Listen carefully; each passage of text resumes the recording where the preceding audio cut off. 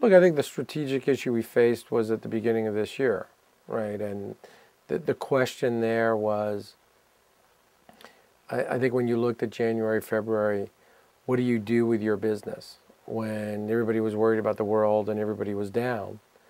And you're starting to figure out, well, how do you position yourself?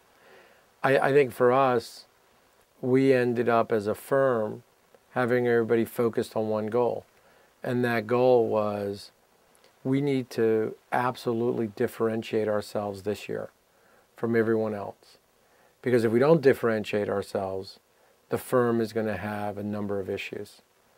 And I think it was having everybody focus as one on making sure that we could produce, I think, very good returns for people. I think, was it strategic?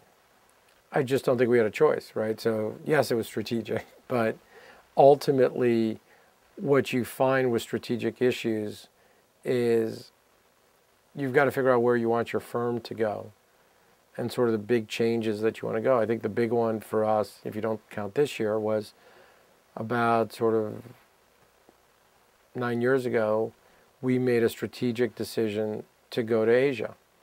And sort of for us, we thought that Asia would be where there was going to be a lot of growth. I think a lot of people thought that. How did we do it? We ended up opening offices throughout Asia, and there was a real cost to doing that.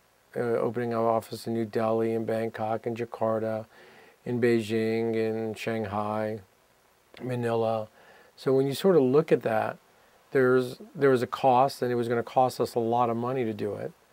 But we thought over time we would be correct. So strategically, at the time, I think people thought we were too early. And it turned out that we were right. But I still think we were too early. When we started in 1999, we did it right after the Asian crisis, and I think people would have said you needed to wait. I think a lot of sort of strategic decisions, do you want to just focus on distress? I think for us, we made a big decision that we thought things were going to get worse, I think as we talked earlier, in '06. We were ultimately right, but we were too early, right? So I think there's a lot of fundamental things that people do. The question really ends up being, do you have the luxury of time to be right?